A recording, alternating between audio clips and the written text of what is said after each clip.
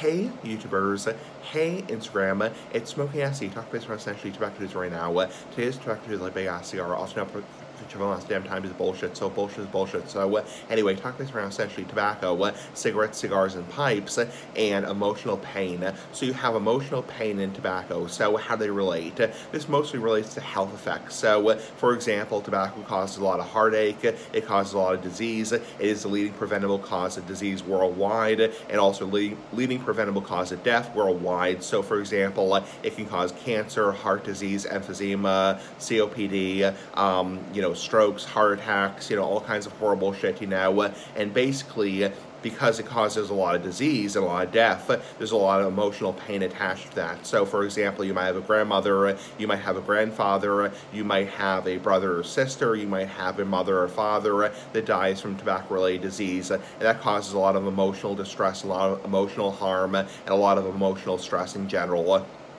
So essentially, that's how they relate, is because tobacco causes, a lot of preventable deaths. It is the leading preventable cause of death worldwide. As a result, there's a lot of emotional pain, a lot of emotional anguish it causes. Anyway, have a nice day. Pretty fucking cool. Bye.